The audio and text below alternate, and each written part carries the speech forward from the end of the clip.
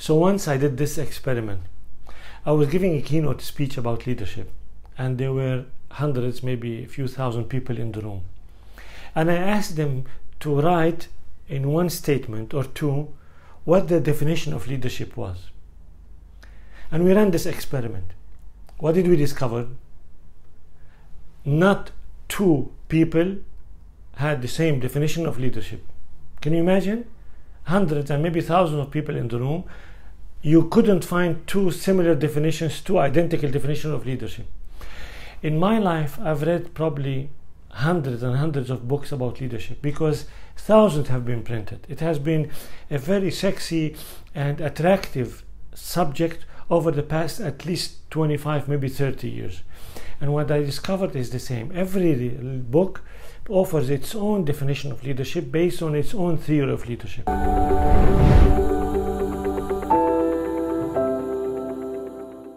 I have full respect to all of this.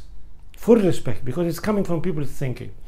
What I want to add to this is my own interpretation and understanding of what leadership is all about after spending at least 45 years of thinking about this, because I'm now in my 50s, and leadership has always been my passion. I've always been absolutely fascinated by this. So I've spent much of my time seriously thinking about this, several hours a day, and reading about this. What I have discovered is the following. This is my definition of leadership. Leadership is about mobilizing people to achieve a good purpose.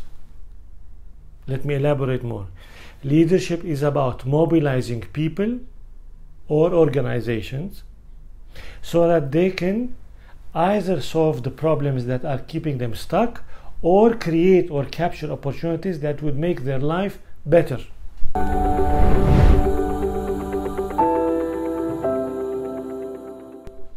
There are three components to this definition. The first component is that this is about people. Take out the word people, then we're not talking about leadership, because what are we doing? So leadership is in essence about people, whether they are individuals, groups in a family, organizations, nations, the humankind, you name it. It's about people. Because all of this, from China to your family, the basic component is the individual, people. The second important word is mobilization. Because take out mobilization, then how are we talking about leadership?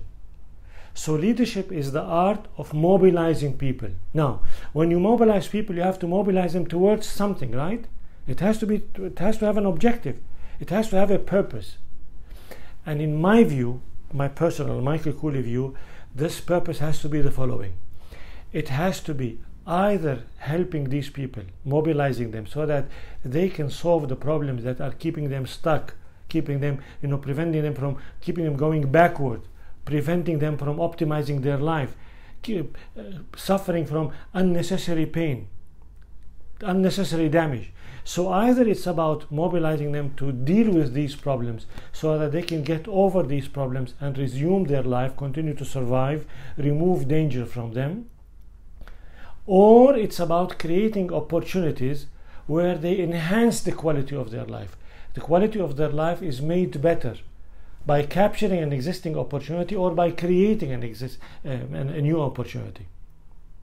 So as you can see, these three components, mobilization of people for a purpose that would make life better, these are the three main components that constitute what leadership is about. That's what I have concluded after 45 years of thinking about this subject.